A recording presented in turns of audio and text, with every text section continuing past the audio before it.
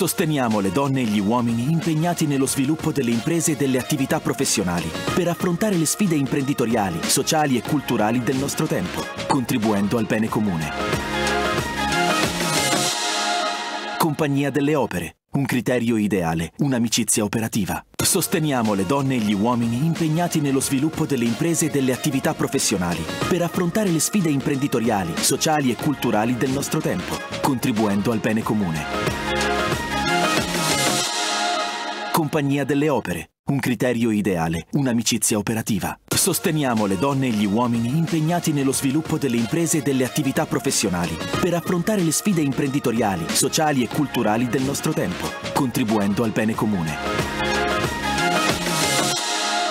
Compagnia delle opere, un criterio ideale, un'amicizia operativa.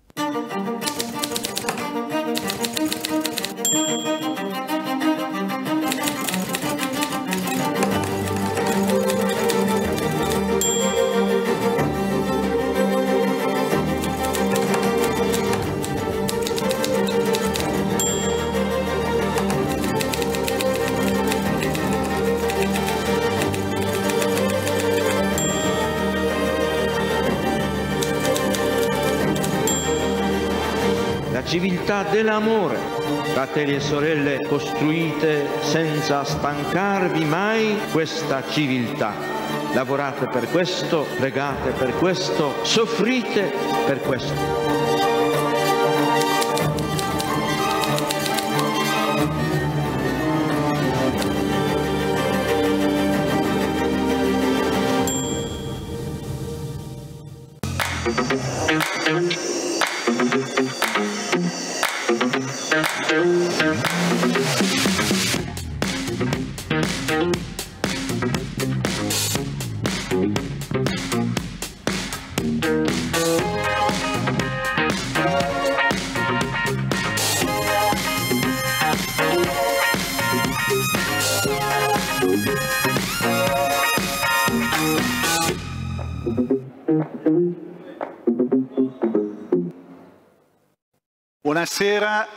Buonasera, benvenuti a questo incontro della...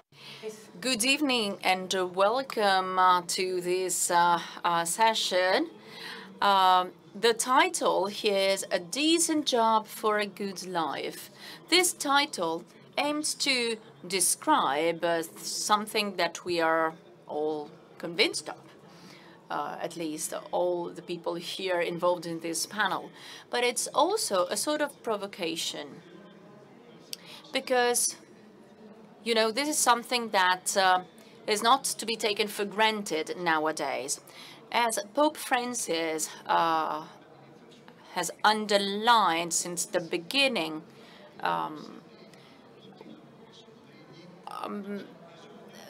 it is important that a job is decent, but again, it is not something to be taken for granted. And we wanted to add to this, to these words of Pope Francis, something more, and something about the fact of having a good life, because we are convinced that work can improve people's lives, and that everyone deserves to have the right to a good life.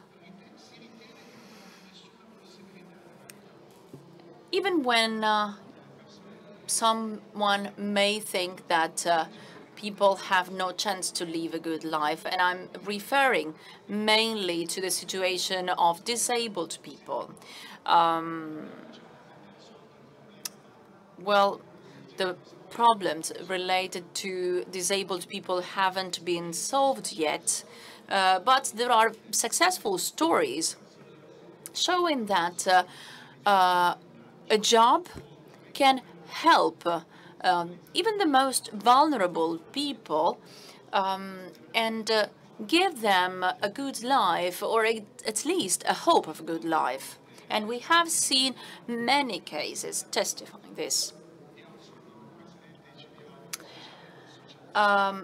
I am the president of Cdo Opere Sociali. It is a sort of association of organizations working for disabled people, the most vulnerable people. And last year we have talked about inclusion at work. And we are going to deal with that topic again with some of our guests. And Professor Tiraboschi was also involved last year, and so we decided to keep on with these meetings. First of all, with a round table involving the associations that are active in this domain. And we wanted Rimini's meeting to be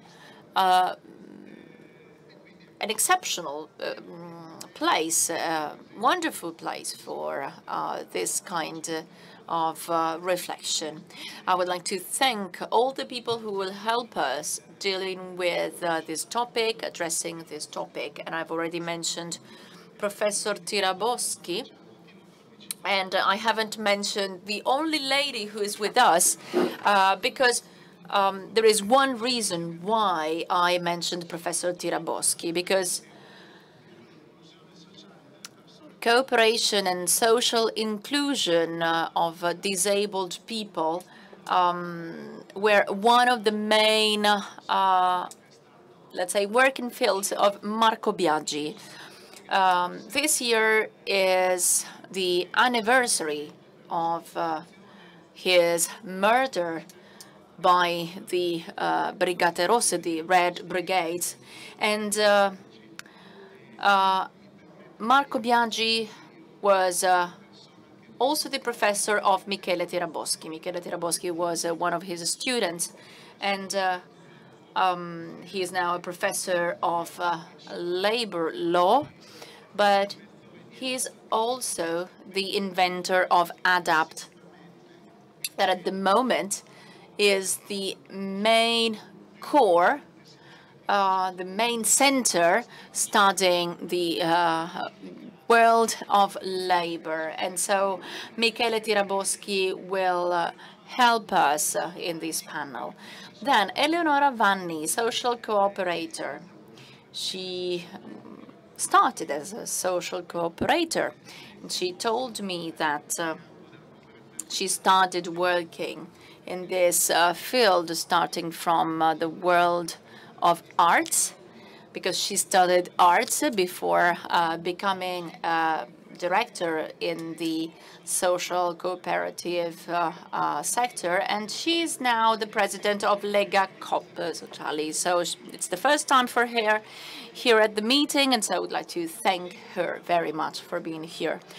On her left, Stefano Granata, another social cooperator, president of Federsolidarietà, that is the Association of Social Cooperatives belonging to Cooperativa. Big round of applause. Thank you.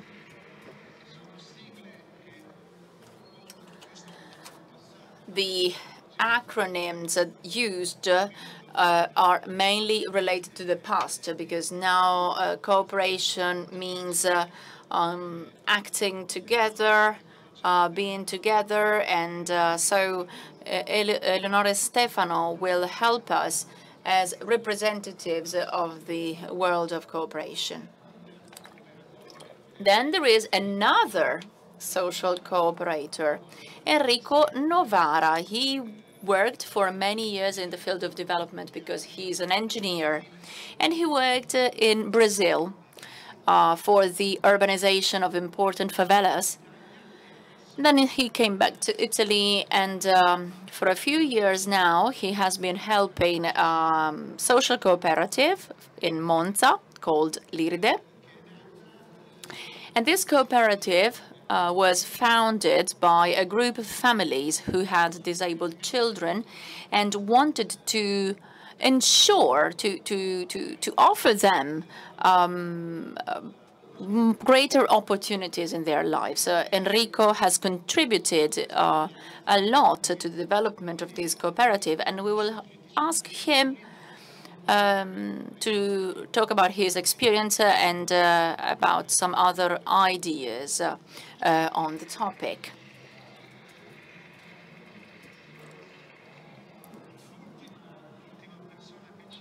Last but not least,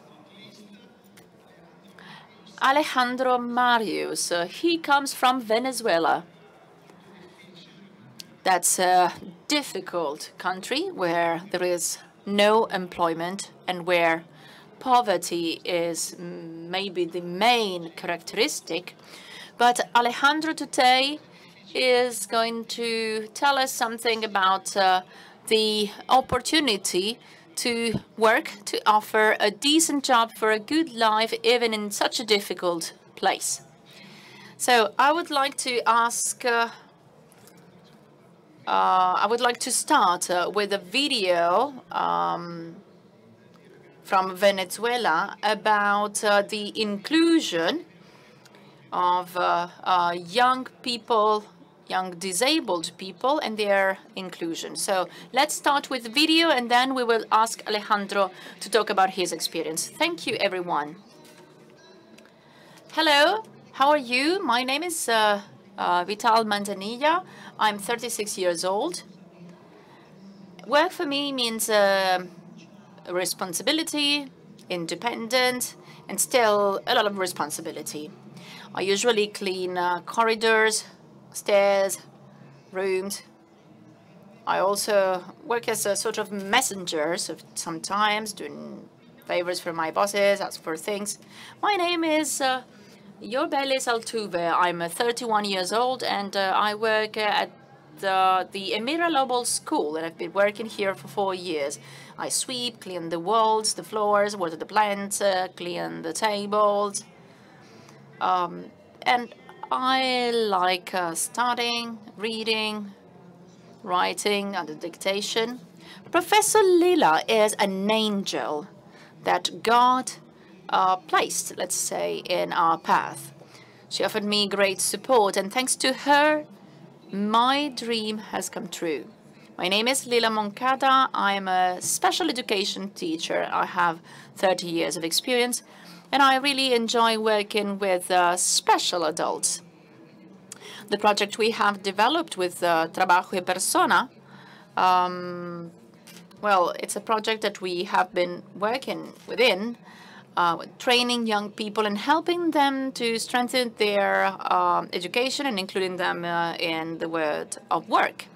For me, it is very beneficial to work with them because I feel that I receive more from them than they receive from me. I have the Down syndrome, and this has become my life, and written a book on that. And I loved writing the book because I was an example. It could be an example for all children with disability. The book is called The Life of Neptali, and it was published on Amazon, PayPal, and I dream of publishing it in physical form. And I would like to have friends from other countries and learn about other cultures, because you learn from all the people who are different. Because we are all different. There are no people here with special situations and other with conventional situations. We're all different because we are human beings, and we need to feel busy and be independent. And why not give the opportunity to all people who deserve it? All the people who have supported me and been in contact with me, well, I would like to thank them. So I would like to say thank you very much for everything. Thank you. I will be forever grateful. Bye. Thank you.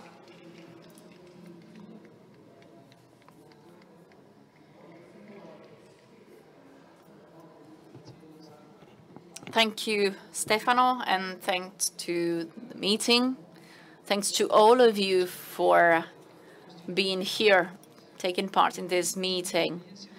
Well, this is just the initial experience for us. As Lila, the teacher, said, and as Natalie said, we are learning how to deal with a special reality.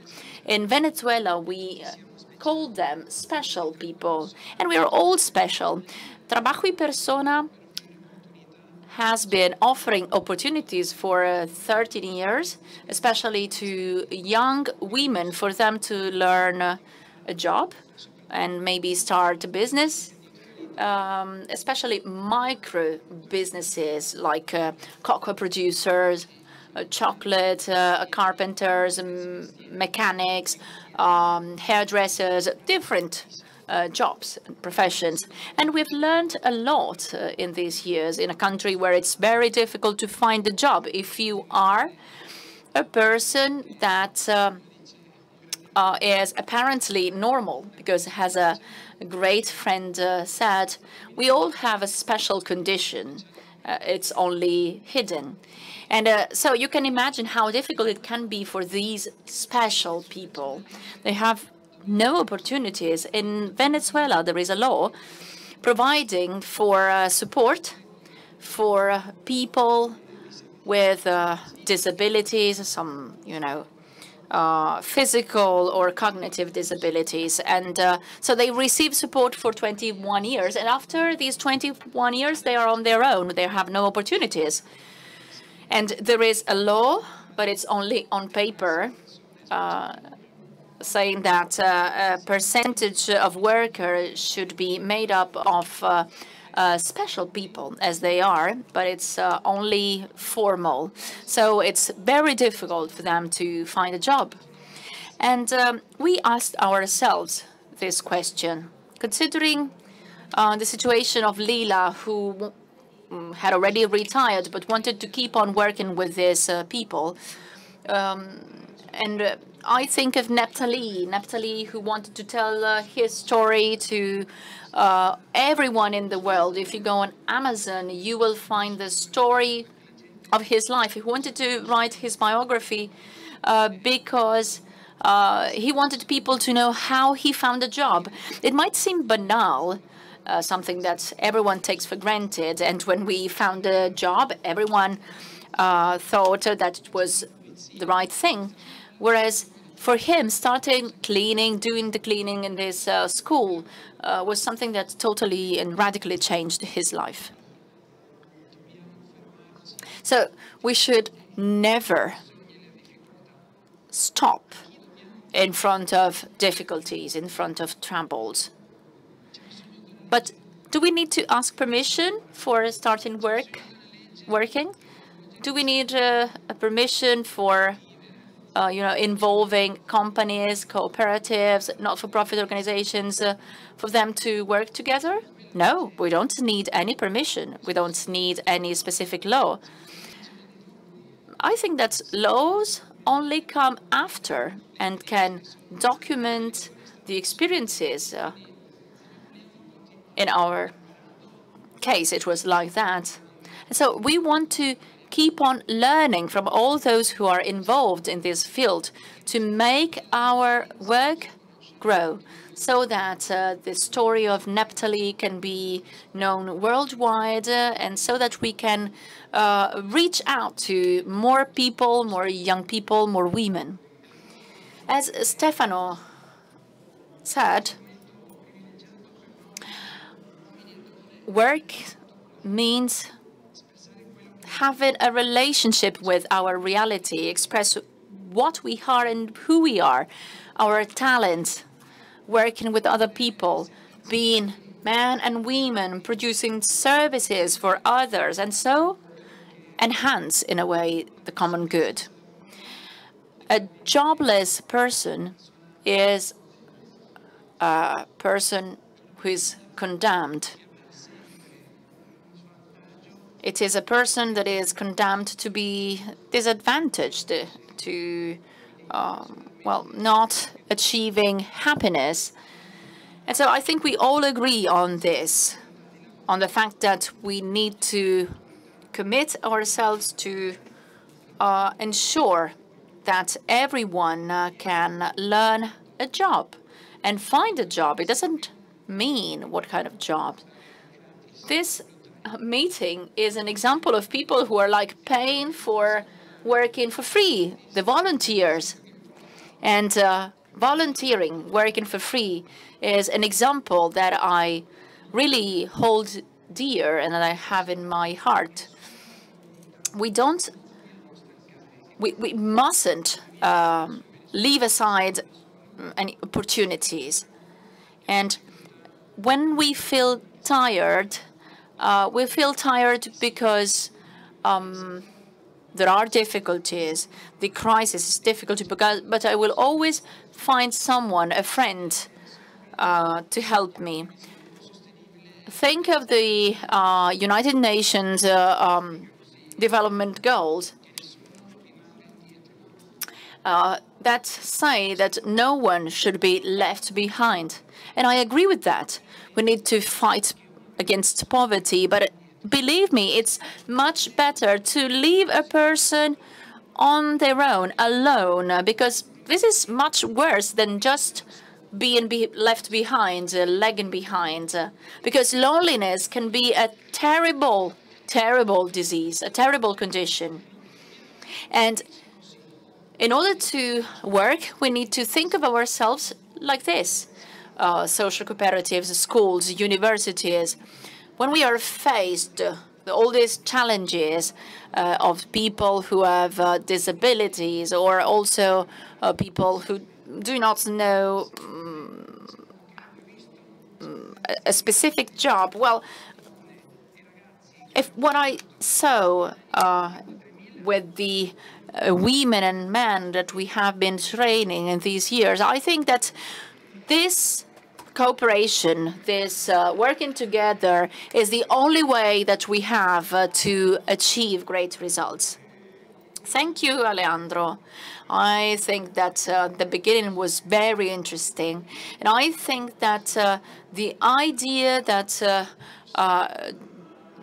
working a job means opportunity is core, and it is something that we haven't underlined enough so far. Now, Enrico Novara, good evening. The first thing that I think of when I have to talk about fragility is normality. Normality because, on the one hand, we are all fragile. On the other hand, I was really impressed in my professional experience when I met about 20 years ago here at the meeting. I met the Permanent Observatory of the Holy See, Mr. Martin, and he asked me, who's the poor in your opinion?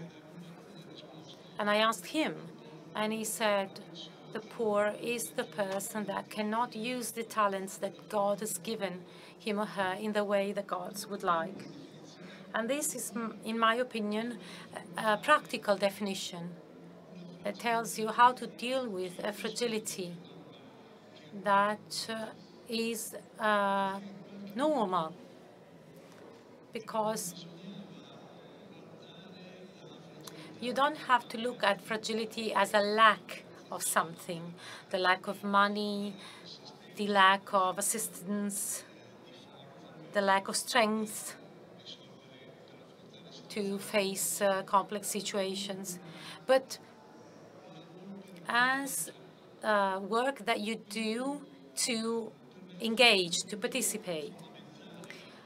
And this is a fundamental point, in my opinion. That's why I'm so happy to see Alejandro here with us. We've known each other for a long time.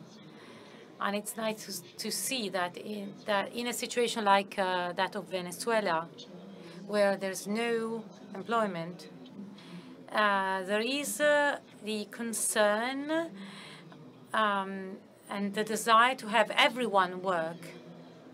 So if you talk about fragility, you have to deal with an issue that is normal to everyone. So poverty or fragility is something that touches us directly, because we can see it, touch it. In the past, I used to give courses on the urbanization of poor areas to engineers, sociologists, and so on. And I used this sentence that I just said as an introduction. And I remember an architect once told me, I don't agree. And I said, why? Because if what you say is true, then I could be poor, and I don't like that. So we live in an environment where our situation is a situation of fragility. This is a starting point, in my opinion. So we're talking about something that is normal. And I would like to go a bit more into depth when it comes to this. Using my job experience, I worked as an employer in a way. I've almost always been the manager of projects or associations. And so I've always been an employer. And in the last few years, dealing with this cooperative in Monza that's called IRIDE, and that this year celebrates its 40th anniversary, working on the issue of disability. This is a cooperative that offers residential solutions and educational courses, as well as work opportunities. So dealing with this cooperative, I started wondering what it means to offer a job. Is there a difference between offering a job and starting a job? Because the definition of poverty, well, a poor person is a person that cannot put into practice the talents that God gave this person in the way that God would like. So you need to do something for that talent to start working and being used. And that is something different from offering a job. So for an employer like myself, what does it mean to put to work? We do not provide catering services, cleaning services. We manufacture products for the electromechanic sector, so manufacturing sector, which is pretty strong in the Brianza area. So we don't have many relations, but the passion for work that our operators, about 40 of them, 30 of them are disabled people. The passion that they feel is the same passion for work that you saw in the video, in the two young people in the video. A job that is simple but fills my life, one of them said. And this is something that we can perceive in their comments. We cannot think of separating a job from its meaning, because the human being, in order to reach harmony, needs to be committed until he or she is consumed by it. It's a call that we have, a calling. Of course, we could spend hours talking about this, about welfareism and development, about the fact that even those who cannot work need work, and our cooperative offers paths that allow the person to face the challenges that life provides. Because regardless of what happens, we need to face life. We need to provide an answer to what life is asking of us. This is the real job. And this leads us to another issue. There is a job also for those who do not work. And the work that we do is just part of our search activity for our destiny. So working is part of the need that the person feels. The job opportunity, so giving a person the opportunity to work a decent kind of work, means recognizing the potential of that person so that that person can start working and help build and create a place where these conditions will remain unchanged, where someone can experience the meaning of work. This is, in my opinion, the work of an employer like myself that provides opportunity, work opportunities for a decent job.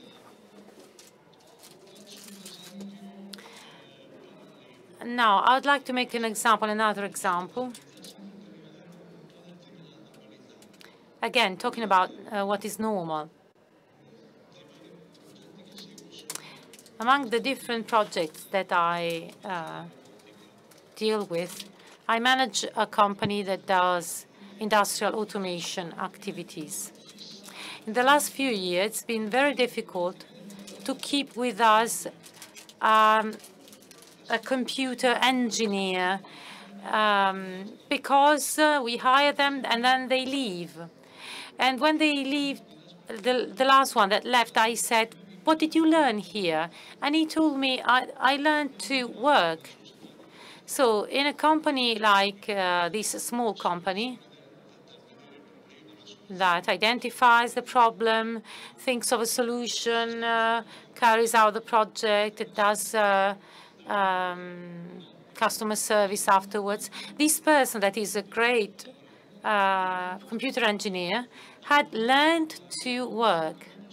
So when we hired the new person, when we interviewed that person, we asked that person, would you like to learn how to work in a company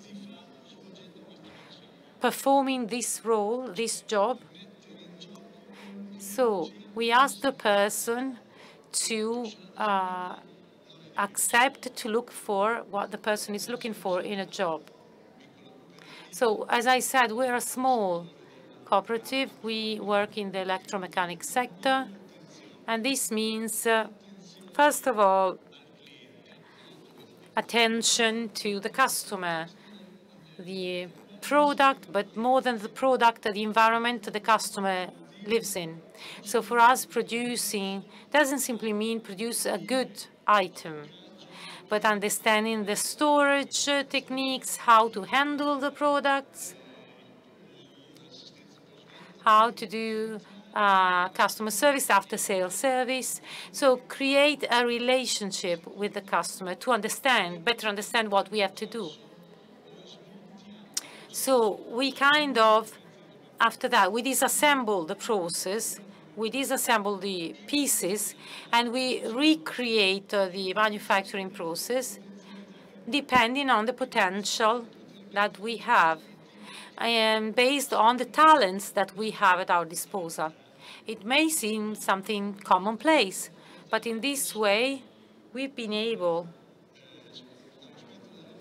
to employ people affected by autism working on machines. This way, you can use the skills that people have. I was not familiar with Marco Biagi because I was elsewhere at that time. But I think that what he envisaged was very effective. We are trying to create hybrid production processes. We mainly work with multinational companies with also headquarters in our country. And of course, everything is far more evolved than it is normally. So it is easy to talk about them on how to reassemble processes. This basically means finding the right conditions to let people work.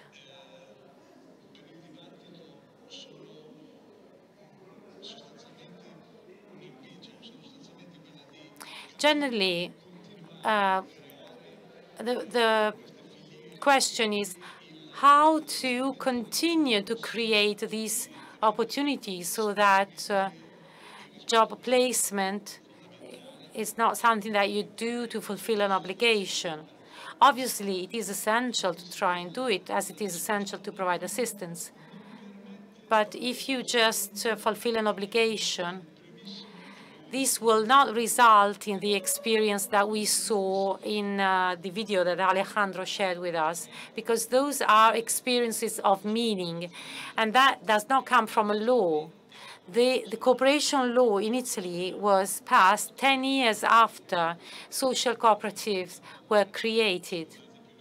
So 10 years after, more or less, if I'm not mistaken. Mid-70s, disabled people could go to standard schools. Then after a few years, they left, and then we had to work on it. So it's important to identify the processes that are suitable for people to work in.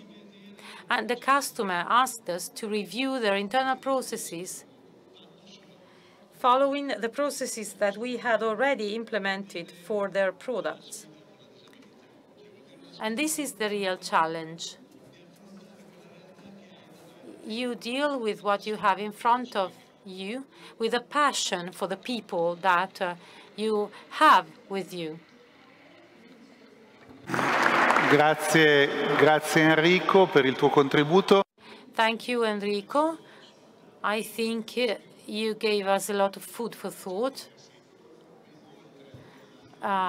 much more than just the issue of the inclusion of people with disability, because your idea of the meaning of work is very important.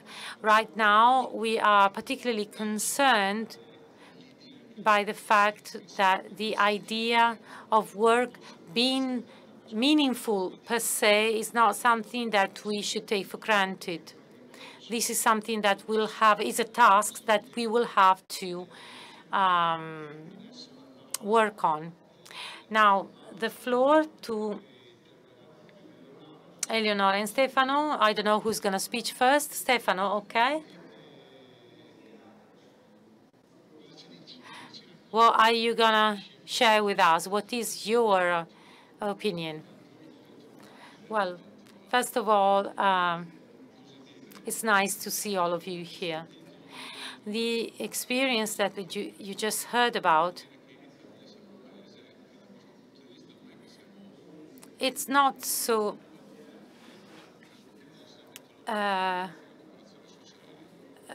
well, let's say that in Italy, we are working very hard in this direction. I represent Cooperative.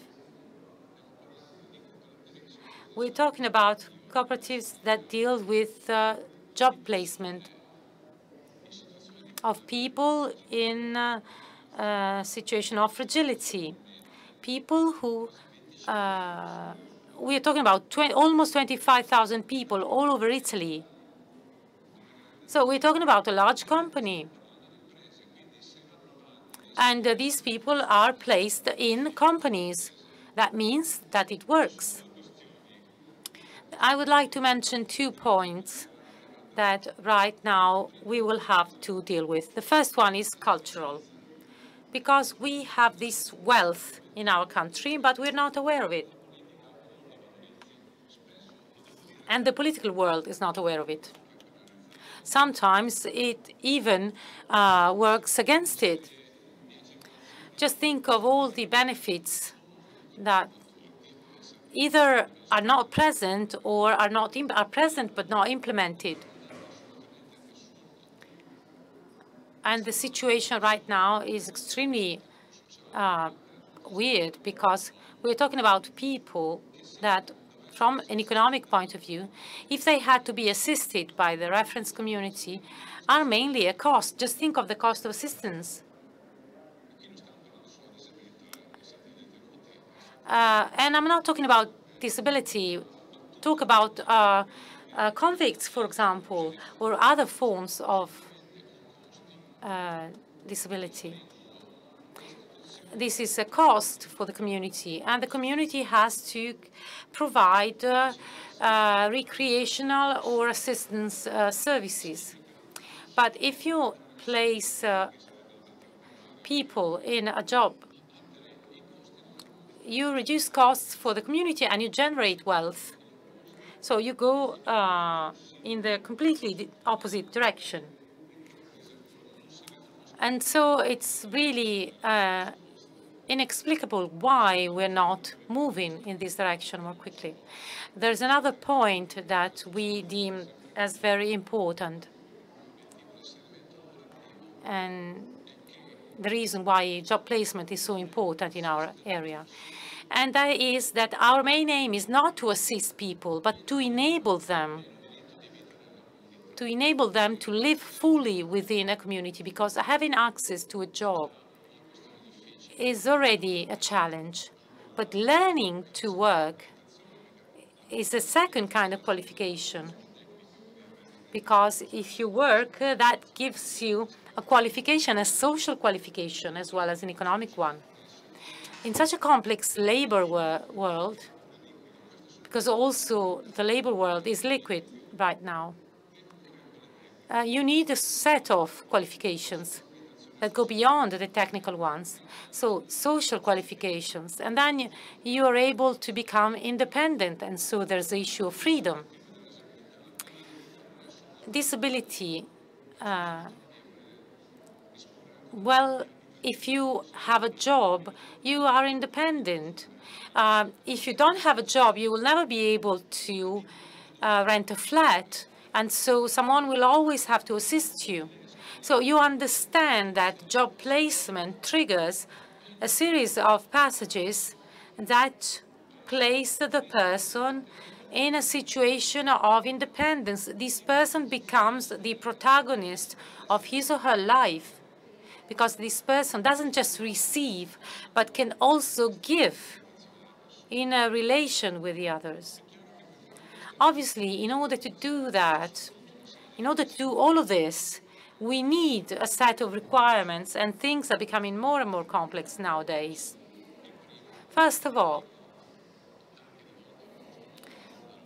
and I'm saying this also to the world of social cooperation, as you heard before from Enrico, we need more companies. Now social cooperatives must become more enterprises than in the past. In the past, we had families that did not know what to do with their sons and daughters. I don't want to keep my son or my daughter in the house all the time. So these cooperatives were created as to give an answer to all these requests from families. However, today, the real need is we need to create a sector, a process, as you would do within a company. Why does a company provide benefits to the community? Because it creates value.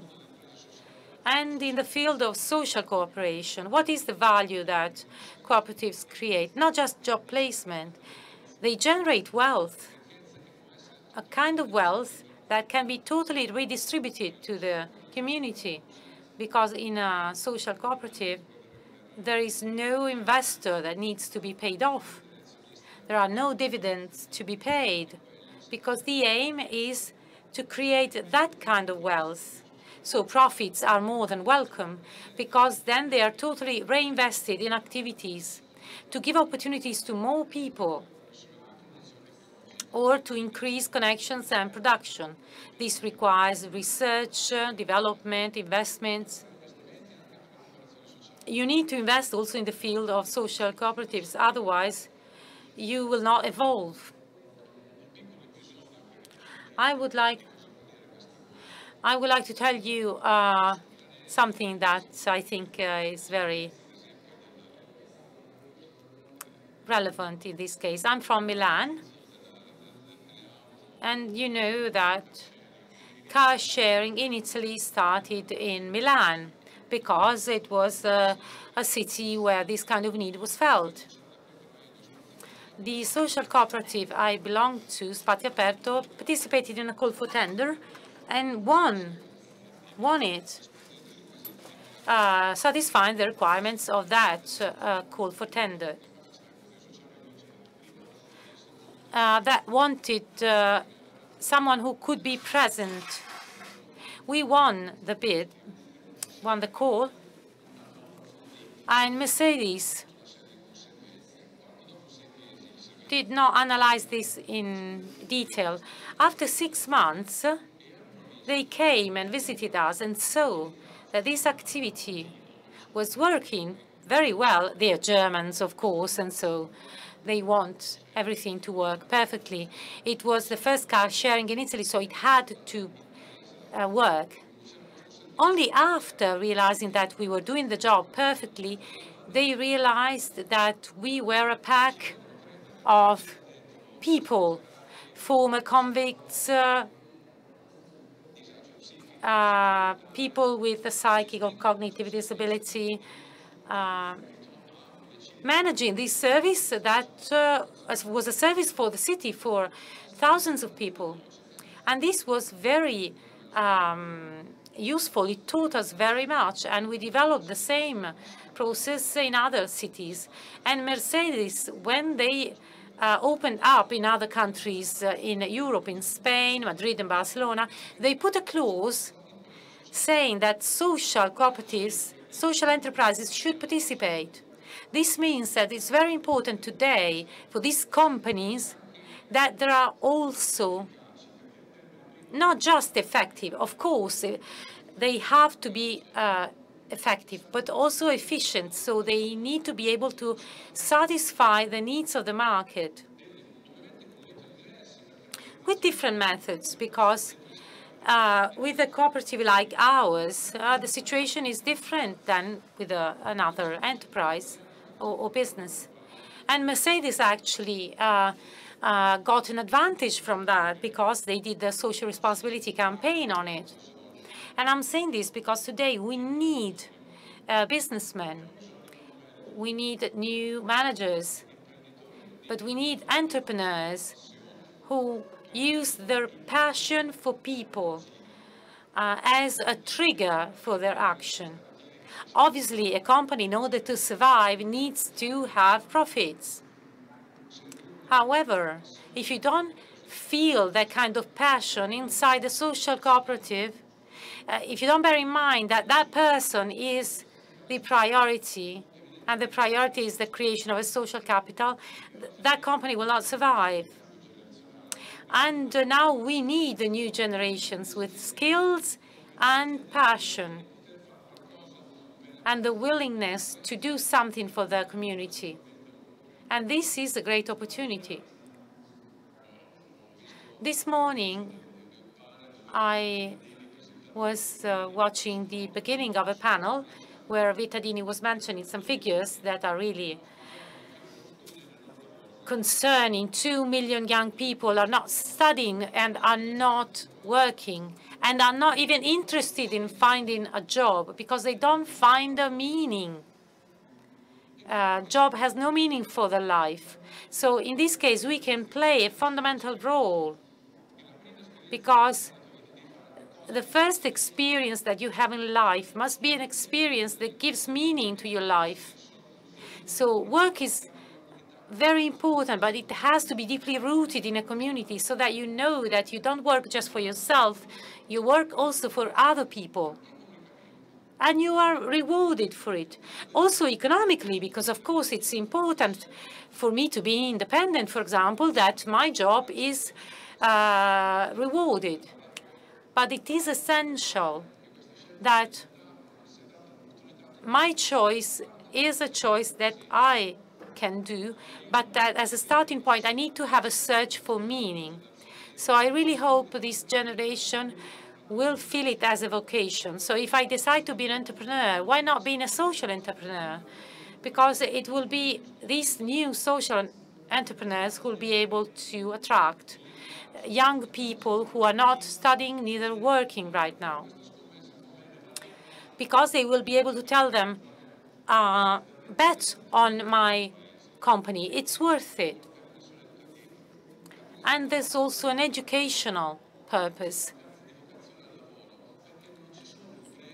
There are no companies, or there are a very limited amount of companies in these positions. So social enterprises need to rediscover their vocation so that all people can experience this kind of meaningful relationship. Those who want to work and are ready to work, and those who refuse everything. Because it's coming from a society that seems to be rejecting this person just because this society, this community doesn't have the right language, doesn't speak the right language, cannot communicate with that person, with that young person. So we can tell these people that they can turn to social enterprises looking for a meaningful kind of work. This is very important. And I think that also in this place, we can realize how important this kind of enterprises are, not just for our economy, because we're not talking about assistance or social services. We're talking about enterprises, so doing business. So social enterprises can be an opportunity for a new life. And so it is a challenge, of course, but we could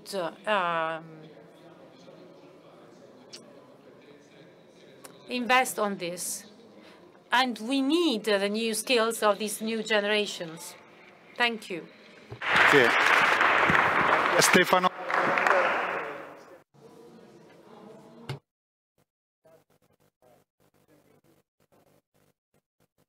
Perché la questione no.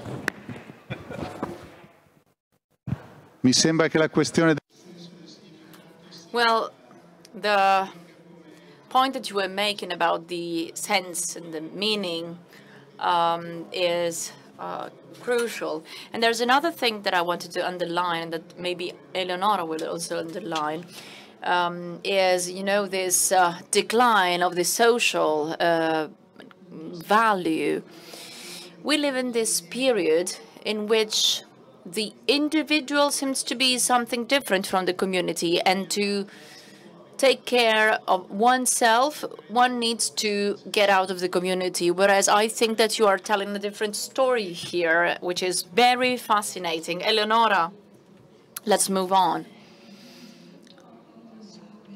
Well, first of all, hi everyone, and thank you for inviting me. As Stefano said, this is the first time for me at the meeting, and it's a very involving and interesting and engaging experience, talking about sense of community. Let me start from what Stefano was saying about you know, finding a job, allowing people to find a job, and test ourselves as social cooperators.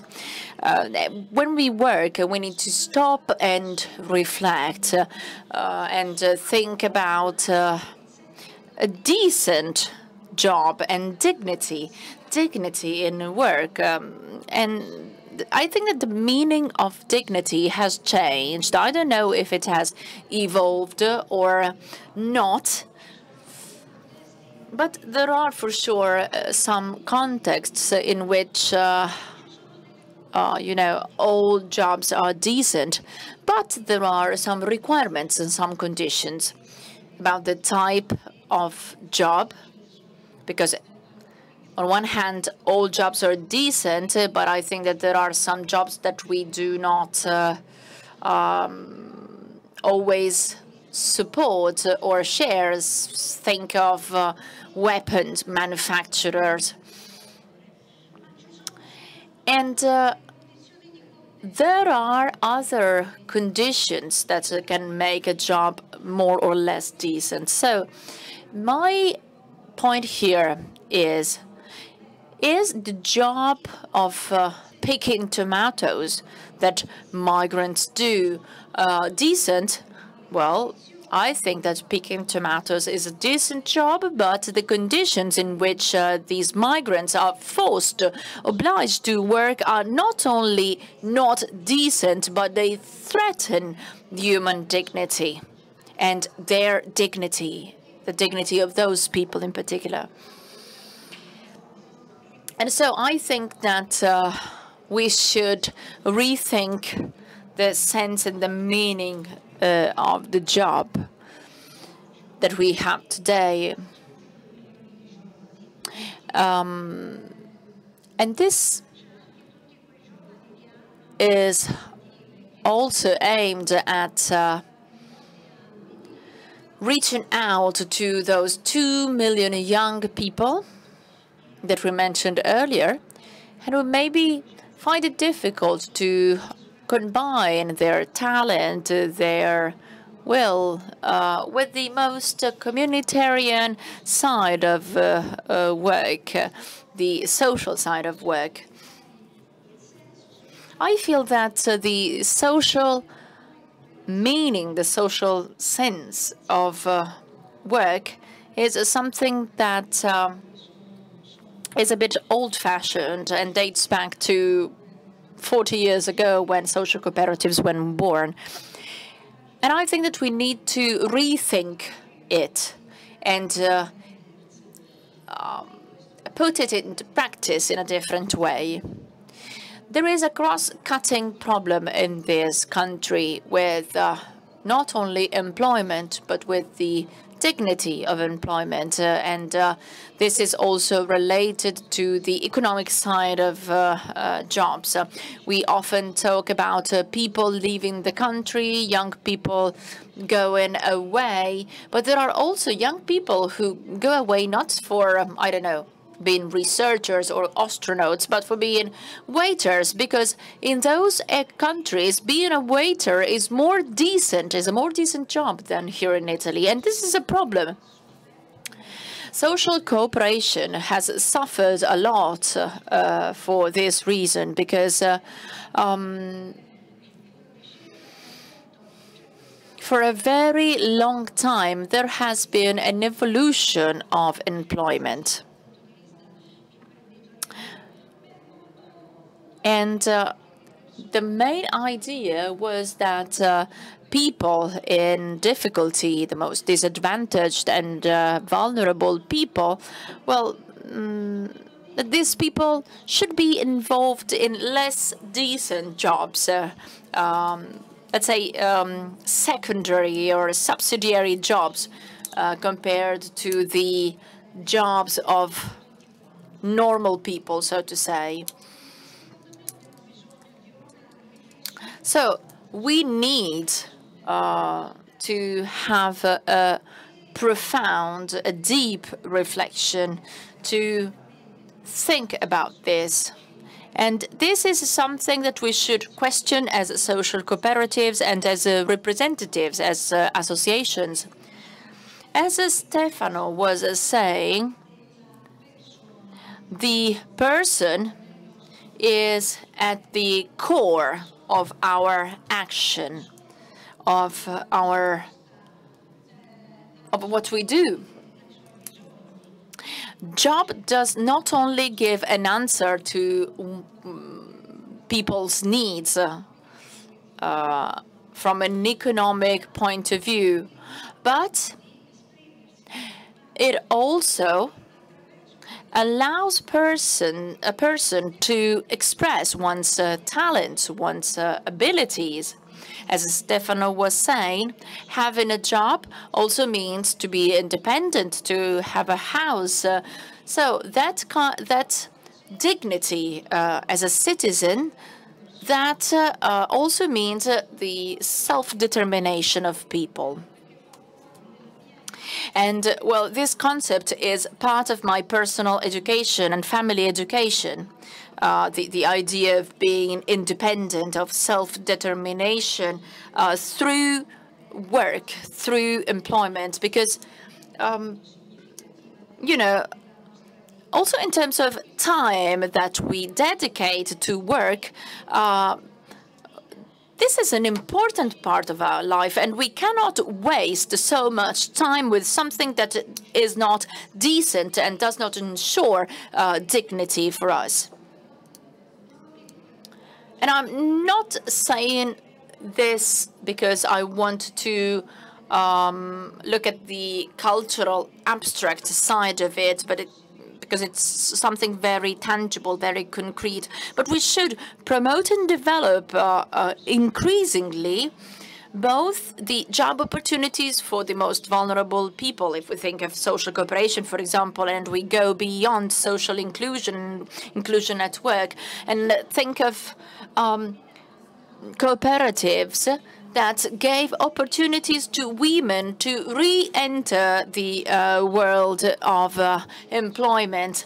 And they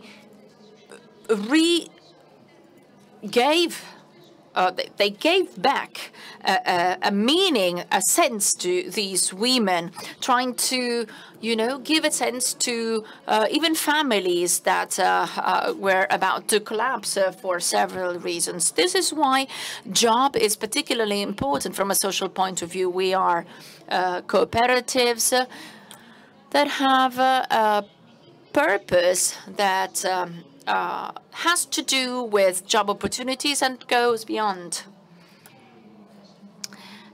with relationships with the social, economic, and political environment. Our country, as other people have already said, is quite advanced in terms of inclusion at work.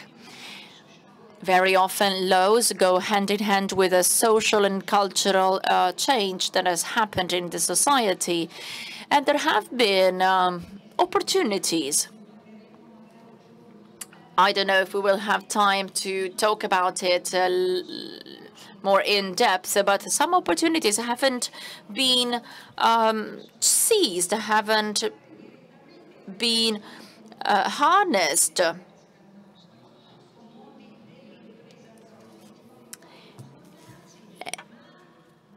And the example that Stefano gave made me think also of some social positive contamination that we have in our communities, because that's where we work. The people with whom we work are in that area. And think of some small communities where we are the only point of reference, both for economical reasons and for employment.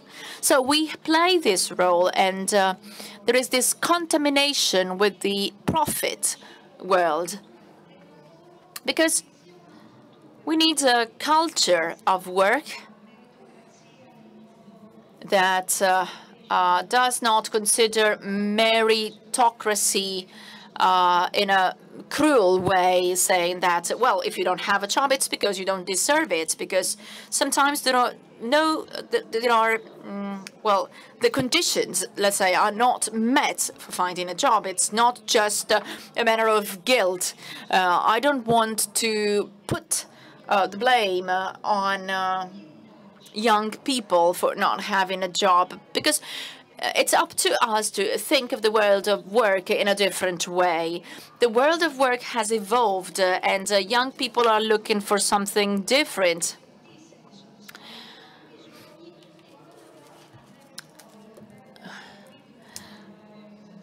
maybe young people in the past went to work, and then when they finished work, they looked for some fulfilling activities, whereas now young people look for fulfilling jobs where they can use and harness their talent.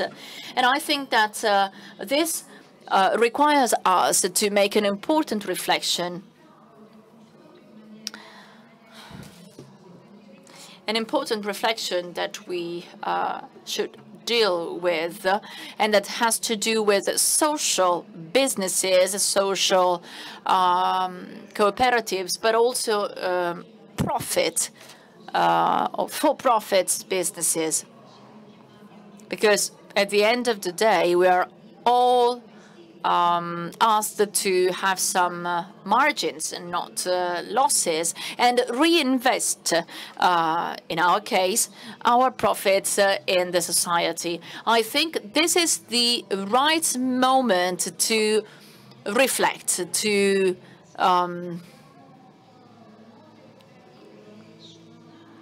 look at the cooperatives and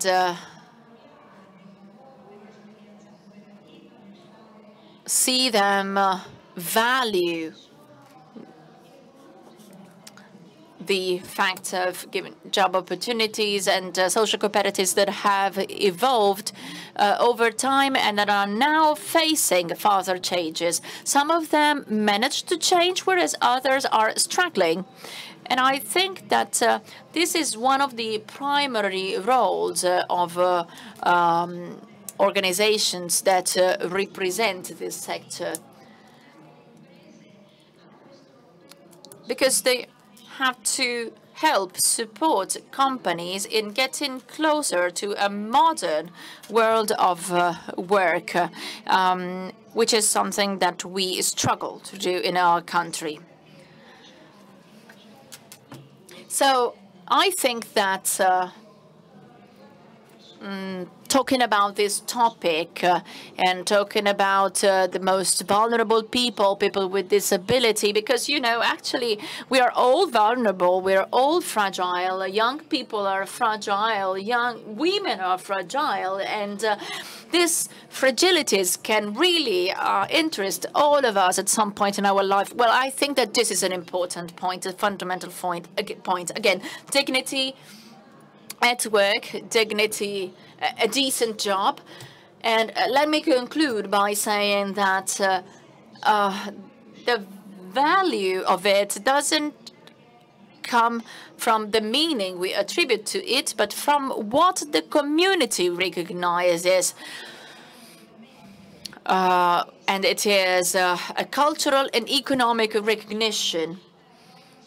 Because, you know, if young people do not receive a decent pay, well, they cannot put up a family, they cannot have children. And so we will be faced with another problem, that is finding young people who are willing to work, also because their work is not rewarded. And we cannot put all the blame on them, because most of what happens depends on the culture of work that we have all contributed to creating. Thank you. Thank you, Eleonora. Vanni. Now, I would like to go back to this topic, because the human being is always in a relationship with his or her environment. People are not islands. There's a world around us, and we live in it. We create relationships. So you need to find a place for yourself. So going back to something that you said before, and that really touched me, because 3 years ago in Cagliari, we heard a man who lost his wife while she was harvesting tomatoes because of poisoning, I think. And he never dismissed the value that his wife had connected to work. But he said we need to rebel because we need to be able to choose. We cannot have people being forced to choose between work and health. This is really a shame. So, Michele Tiraboschi, now your task will be to guide us towards the conclusion of this dialogue, to open a new one. Good evening, and thank you for inviting me here. This is, of course, a challenge. The speeches that we've heard so far, and I see many familiar faces among the audience, so all this knowledge, all this experience help us as researchers to look at things in a different way. I appreciated Enrico's speech when he talked about his idea to do something from an operational point of view. As Alejandro said, we don't need a law, we need passion, desire to make a difference within your community. But laws can represent an obstacle, can create an obstacle, or offer opportunities. And Stefano, you said that you invited me to reflect over a special experience. You said one of the tools at our disposal is the role of social cooperatives in helping companies fulfill the legal obligations when it comes to recruiting disabled people.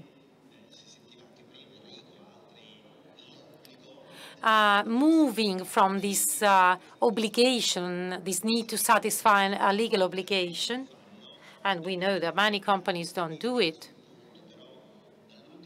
Since the last report that dates 2018, 30% of companies were not satisfying the requirements for this.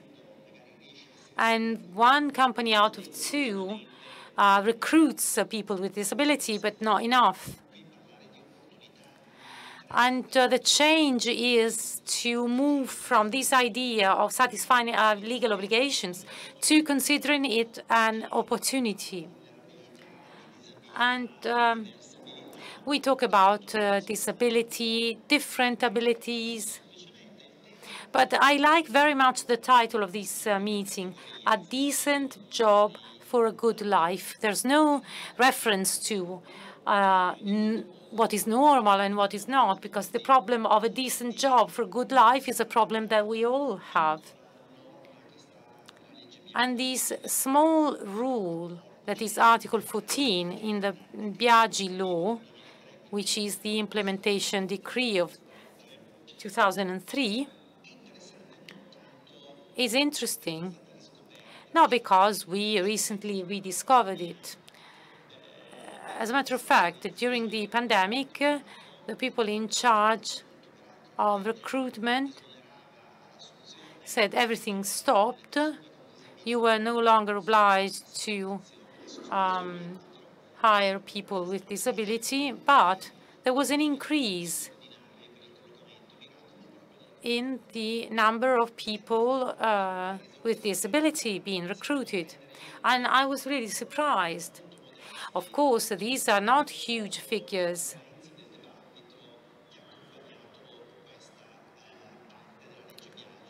Even though this law was highly criticized, strongly criticized. Article 14 was the object of strong critics because they said you want to separate the disabled worker.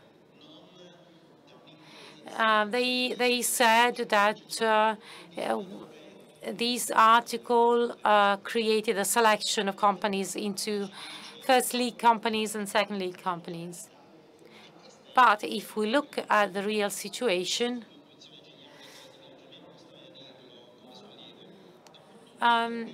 what Enrico was saying, his desire to do something practical, is what Article 14 wanted to do. 30% of quotas is not met. So these people have no opportunities and are left alone. We heard about relationship experiences. We should be able to look at the real situation. Then, okay, we like to talk about rights. But at the same time, we need someone who's passionate enough to take these rights and put them into practice. And that means offering opportunity. As I said, figures are very small. Many regions did not implement the law. So, and even though the law is still in force, it's been now kind of neglected. In many regions, some provinces adopt it, others don't. Last November in Milan, we talked about this issue. Milan has 90 agreements, about 300, 400 people totally. In Varese, they doubled the number of agreements that they reached. An agreement by which a company requires social cooperatives to perform an activity, and these cooperatives will hire a disabled person to perform that activity. In Veneto, there is a more recent law. So the Biagi law dates back to 2003. It was implemented in 2005. In 2005, there was 5 agreements following Article 14. Obviously, the law tries to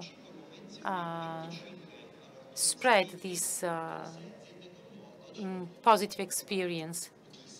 So at first, there were just 5 agreements, but in 2021, we're talking about 150, a bit more than 150 agreements for less than 400 workers placed in a job. So not much, but still, it's an important tool because it's a practical tool. And it's also important because it tries to answer to this desire to do something practical, to guarantee a decent job in a way that is not theoretical, but very much rooted in the local community. When I participate in this kind of debates, I have the impression that, okay, we can talk about it, but it's in any case something different from standard work, from standard jobs. As a matter of fact, people with disability are placed by a specific kind of office, a bit like it happens with pedagogic activity. If you have learning problems, there is a special office devoted to it. But we are all special. We all have different abilities. And this is the real revolution. The pandemic, this kind of smart way of working, have highlighted the fact that we no longer have a workplace. So we go a bit beyond the standard idea of something normal with standard working hours. I go on the market and hire people that have the right strength to be able to perform a certain job for a certain amount of hours. But today, we are in the right conditions to be able to rethink the relationship that we have with work. Because everyone has his or her own vulnerabilities. Just think of people with chronic pathologies. And now we work for longer. So chronic pathologies affect most of the workers.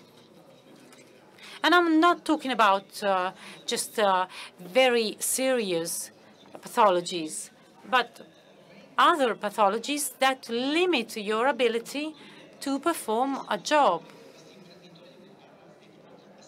So these businessmen that he was referring to are able to see what that person has to offer. So they don't force anyone to do anything, but they ask the person, what would you like to do? And this should apply to any worker, not just workers with disability. So each person should be placed in the condition to contribute with what he or she has to offer. With new technologies, a lot of things can be done remotely, for example. And this is something very important to consider. So I think we should go beyond these kind of specific job placement. Many countries are following this idea. So as Stefano was saying, we need to work still to help our society to evolve from this point of view. But I like the idea of creating a kind of common container, not to do a research about what the law says, but to share each one's experience. Some are successful, others maybe not. But this is something that we should share because we feel this desire to do something practically. And so this could be a starting point by sharing our own experience. For example, the manager of the Varese office doesn't know what's happening in Mantova, for example. So it's very important to have a dialogue, to have communication. We need to share these good practices. So rather than do a standard theoretical research, an academic research, well, the Cariplo Foundation did a good kind of research recently, but do something different. Listen to the people who live in an area, understand whether they know about this law or they don't, whether this rule is implemented or not. And maybe then you can offer some proposals to improve the situation, to modify some parts through cooperation. So this is possible. On the one hand, we need to, as I said, share all these experience. And again, not simply referred to people with disability, but also with reference to social entrepreneurs, because they should not feel they are alone. It's very important that they share what they experience and all the positive and negative elements of them, all the efforts that were made. And the results, even small, are important because you're giving opportunities to people who otherwise wouldn't have any.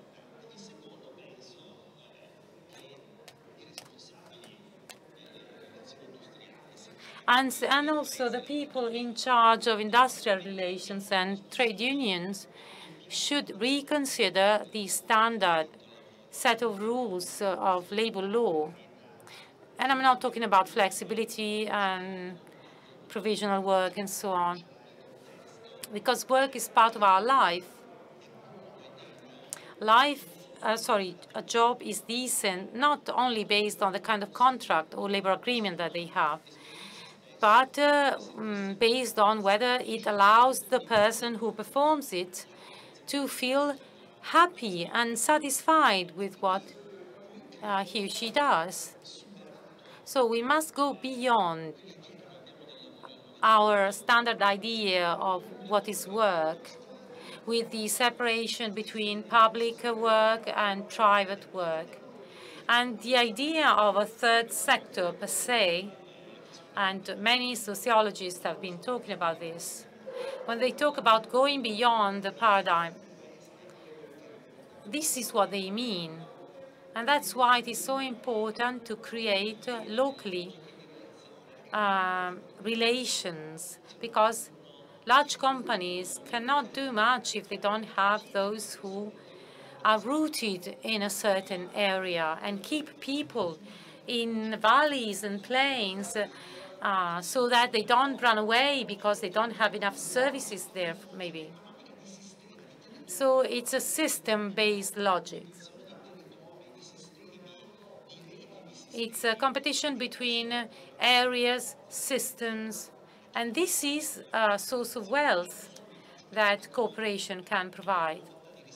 So I not only satisfy the obligations that I have in terms of hiring and recruitment, but I do something more. In the province of Varese, these agreements, according to Article 14, have been reached to,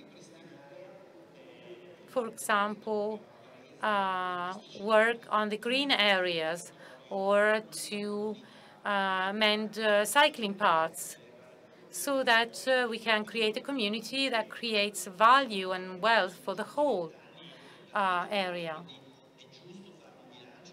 So, of course, after 20 years, we need to analyze the law and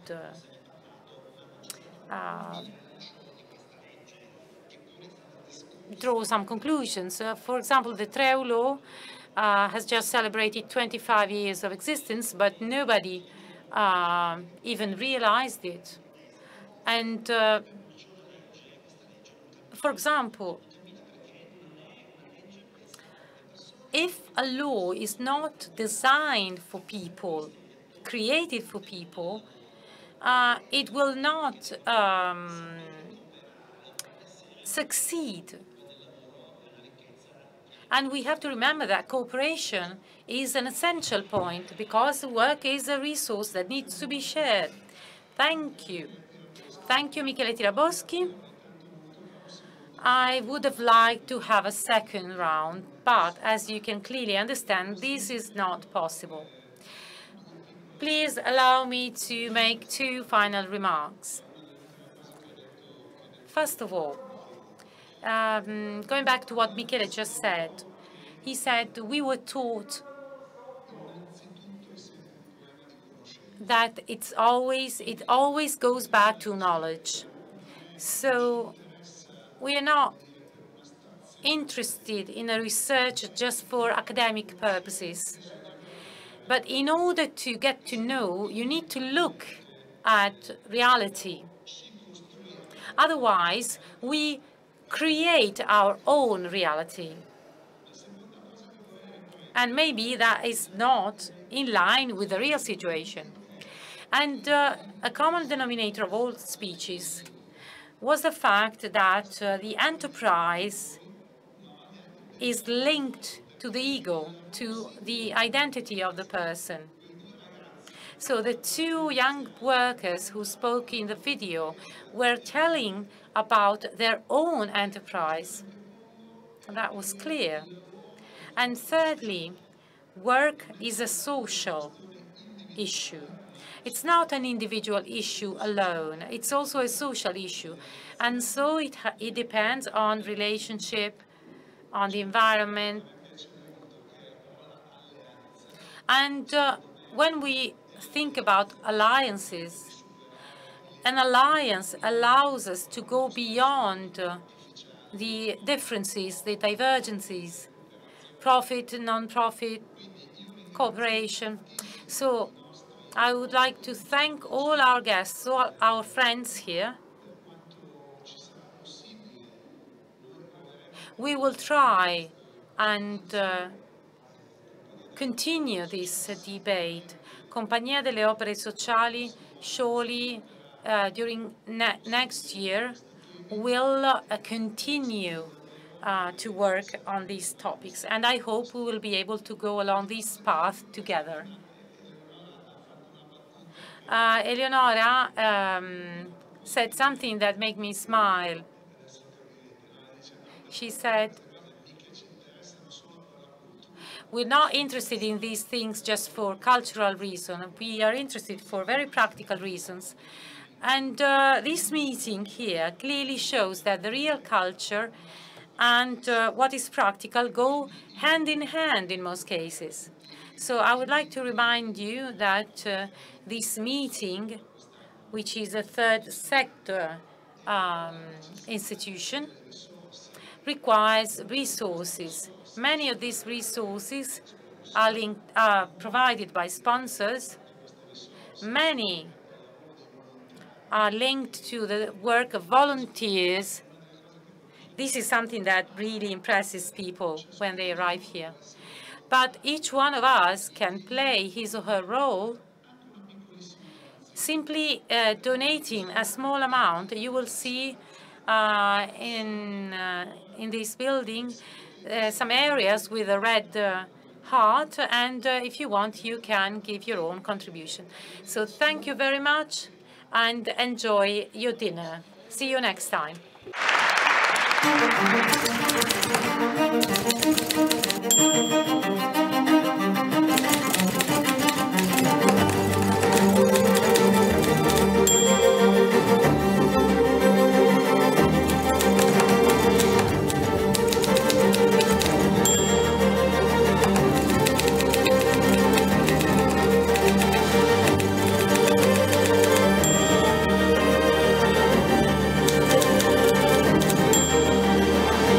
Civiltà dell'amore, fratelli e sorelle, costruite senza stancarvi mai questa civiltà. Lavorate per questo, pregate per questo, soffrite per questo.